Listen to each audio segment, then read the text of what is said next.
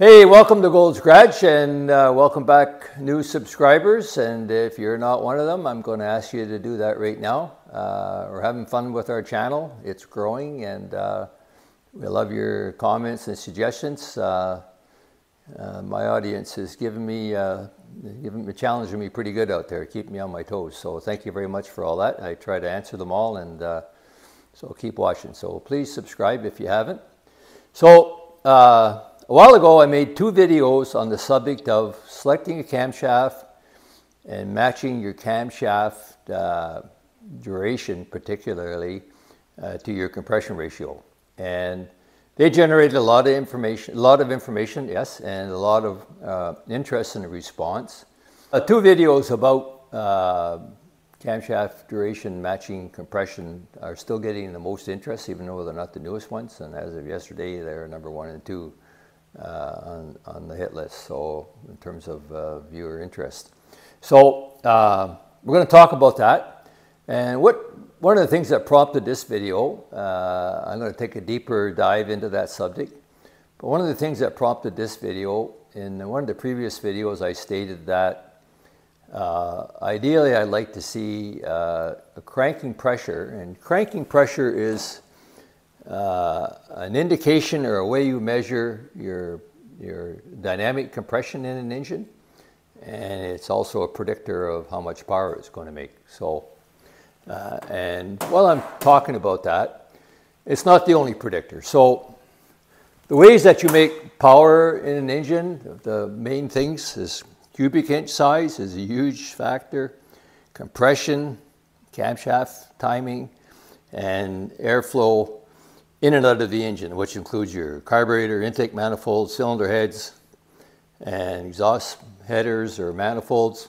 and even your mufflers are a factor. So how I think about it is the muscle of an engine is the cubic inch size and the compression. The brains is the camshaft timing, and the airflow are the lungs of an engine. And typically, the thing that makes torque at the bottom end and through the range is cubic inch size, again, huge factor, and compression.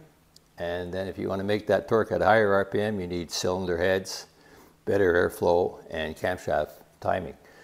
So typically an engine will make a given amount of torque based on those factors. And if you put a bigger camshaft in it, you typically won't make more torque, but you'll make that torque at a higher RPM. So the formula for horsepower is pretty simple. It's torque times RPM divided by a constant, which is 52. But just think about horsepower as torque times RPM. So if you make your maximum torque at 6,000 and you multiply that number by that RPM by your torque, instead of at 3,000, you're going to make more horsepower, obviously. So that's why a small engine has to go a lot of RPM to make horsepower. So just want to digress on that fact for a minute. And so back to the subject. A viewer who watched the suggestion that I said 160 to 180 psi was ideal said, okay, if that's good for pump gas, how much compression can I have and still use 87 octane? So I wanted to give a solid answer based on facts. So I go back to my trusty GM Chevrolet 1968 manual and looked up a specification. So in 1968, the base engine, which we used to say ran on regular gas, we used to call regular gas, so that would be 87. The other type of gas would be, we all call high test or premium. And so the 307 base engine that's in that specification, two barrel carburetor, 9-to-1 compression, 200 horsepower 307 would definitely be able to run on regular gas or 87. So the cranking pressure in the specification for the 307 is 150 psi. So I felt pretty good about that answer. So I basically said, if you got less than 150 psi, you're good to go with 87. And then I looked across the same document in the manual, and they list all the 327, the L79, the L78, the 396 engine, and the 427 L88 with 12.5 to 1 compression ratio. And lo and behold, the L88 with 12.5 to 1 compression ratio engine also has a cranking pressure of 150 psi. So it follows then that the L88 can run on 87 octane fuel too. So let's leave that one, let's put that one aside for a minute, and I'm going to come back to that and try to address it and try to make sense of it and explain how General Motors was able to do that back in the day. So back in the 60s, when this manual was made, compressions were just getting higher, and we had lots of 260 Sunoco, which was 100 octane fuel, so we had no worries about that. And we thought this was going to go on forever. And in 1970, the Environmental Protection Agency, the EPA, regulated that starting in 1971, all vehicles sold in North America, Canada, and the United States, and probably most other places in the world, I'm not sure. But anyway, in North America, had to be able to run on unleaded fuel. That was, for many people, the end of the muscle car era, because immediately all EMs dropped their compression ratios. The L79 327, 350 horse, for example, had 11 to 1 compression ratio. That was gone, and all the high compression ratio engines disappeared, and horsepower went down dramatically, and the OEMs tried to make up for that by increasing the strokes to get some torque back into the engines, but they were pretty anemic compared to the engines in the 60s. So, and one of the problems was, in order to make octane, if you can't use lead, the way octane was achieved in the 60s, up until 1970, was with using lead. So now, because engines had to run on unleaded fuel, the only way to do that is mix it with ethanol. And ethanol is basically alcohol. And so typically, in order to get higher octane, you have to have more ethanol. And the problem with that is ethanol the energy content of ethanol is 76,000 BTUs per gallon.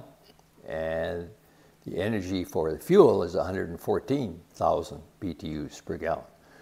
So obviously, the more ethanol you blend into your gas, into your fuel, the less BTUs of energy it's going to have and the less power it's going to make. So it's a pretty hard trade-off. To get your octane rating, you have to use fuel with less energy in it. And for example, Shell claims that their 91 octane fuel does not have any ethanol, and I do use it, and I've done some dyno tests on it against 94 octane, and sometimes the 91 wins and sometimes the 94 wins.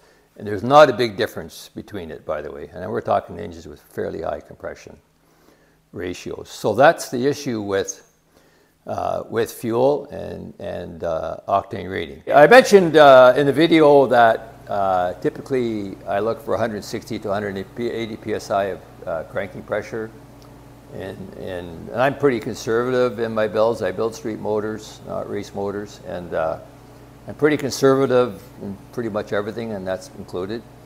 Now, if you're watching my channel, I know you probably watch David Vizard as well, and if you don't, you should start watching him. He's a pretty smart guy. I watched some of his videos, I read 2 of his books, and I've learned a lot from both of those things. And what the point I'm making is there's a good discussion in one of his books about camshaft duration and fuel octane, and David's recommendation is that 180 psi is the minimum cranking pressure you should have in a street motor, and the sweet spot's somewhere around 200 psi. I don't know if I agree with that, but that doesn't matter. We don't have to agree. But in future, I've had questions about this subject as well, and in your comments, if someone's looking for some help in selecting camshafts, I'm willing to give my input, and you can use it for what it's worth. And I have mentioned before about camshafts that if you have a cam that makes more horsepower than torque, it's probably too big, much cam for the street. And I had somebody challenge that, and they made some good points. You have to take other things into consideration. You have to take the weight of the car, the gear ratio that you're using, what you drive it for. Are you driving it on the drag strip? Are you driving it on the street? And a whole bunch of other factors have to be the transmission type you're using, whether it's a 4-speed or automatic, your torque converter, stall speed, are all factors. And typically, the lighter your car per engine size, like say 8 to 10 pounds of car per cubic inch, the more higher duration cam you can use. Lift doesn't really matter. Lift helps, it matters a lot, but it doesn't change the characteristics of your engine as much as duration does. So once again, as mentioned before, higher duration camshafts move your RPM range up and you make more horsepower, but you make less torque. So it's a trade-off, and if someone's willing to use a cam that makes more horsepower than torque, recognizing you probably have low vacuum, it'll probably idle poorly, and probably have poor fuel mileage. But if you don't care about that, that's fine. And there's lots of hot rods running around that have that. So it's a matter of personal selection, as long as you understand the factors that you're using to make that selection. So once again, in your comments, if you're interested, I can try to be helpful about that and give you my input for what it's worth. So back to the subject at hand, how did General Motors, and I'm sure the other OEMs, Ford and Chrysler, did the same thing back in the 60s, make 12.5 to 1 compression ratio engines, using the L88 as an example, with 150 psi of cranking pressure. And so I'm going to use another engine example that's more common, that people know more. And I'm going to make a comparison of the L79 cam, which is the 327, 350 horse cam that was used in Corvettes, Novas, and Chevelles from 1964 to 1968. I think a few were made in 69 as well. But that's mainly the main years that they were used. I'm going to compare that camshaft to the Comp 268H, which is in this engine right here. It's a pretty popular camshaft. And show you how General Motors was able to generate the kind of numbers that they did in compression, because the L79 had 11 to 1 compression ratio.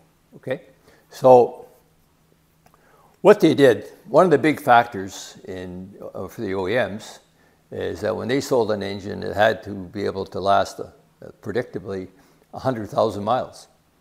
And so the camshaft had to last 100,000 miles.